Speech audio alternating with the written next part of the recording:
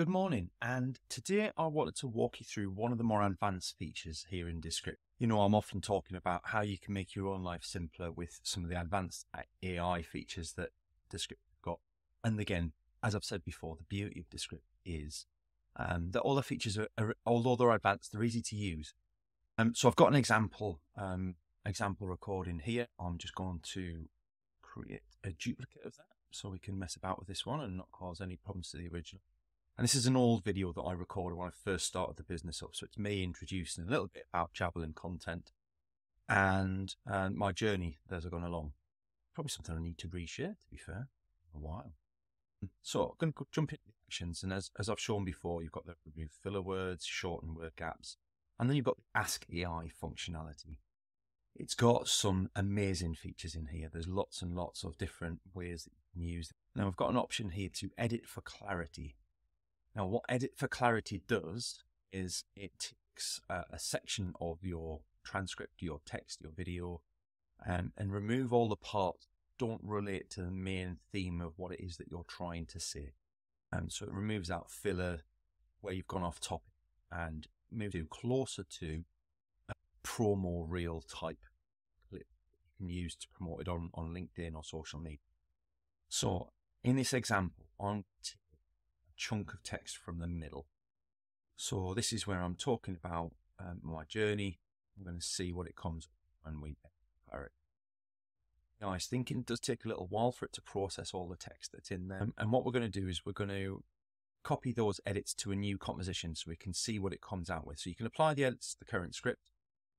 We can copy those edits to a new composition, or actually you can ask it to refine the response as well. So if you want to change what it's done slightly, just going to copy it over to a new composition so you can see what we've got in here. So it's took the highlighted text and you can see here it's removed the bits. It's not as relevant to the top as you'd like it to, as you'd expect. So we've got 2 sentences that have been removed from this. And bear in mind, it's quite a short chunk of text to start with, where it's removed, I have no real pedigree in the contact center world. I have pedigree in leadership, which is great.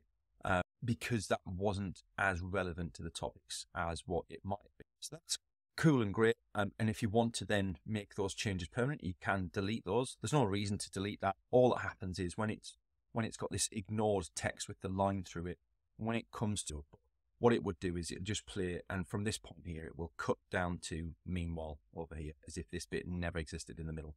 And the beauty of doing it that way is if you change your mind about the edit you've got, or you want to create a couple of different versions edited out, you can remove it without making it permanent, which is a nice feature.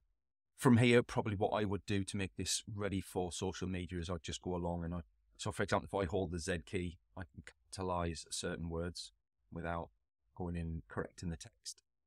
And also notice that there's a couple of pauses, so you can see so what you can do is you can get rid of these by manually deleting them. You can see that's 920 milliseconds long, or again, as we've done before, can shorten the gaps. So when I do that, you can see that almost all of those have now gone. The only thing to watch when you do that is there will be slight when it comes to this part of the text. Bit of time. You can see that jump there, right? So what you can now do also is on this timeline bit bottom, which I'm going to enlarge, drag that little white dot over here and add a bit of crossfade so that when we come back, a little bit of time and it's not as jarring on the eyes. So then I would always recommend whenever you use AI to then just go back over what it is that it's done. Make sure that there's nothing else that you would take out yourself, because it's not a finished product AI, right? Like it still needs human support. So you might say that actually this whole section here needs moving out as well. So I strike through that as well. So then we're just down to these.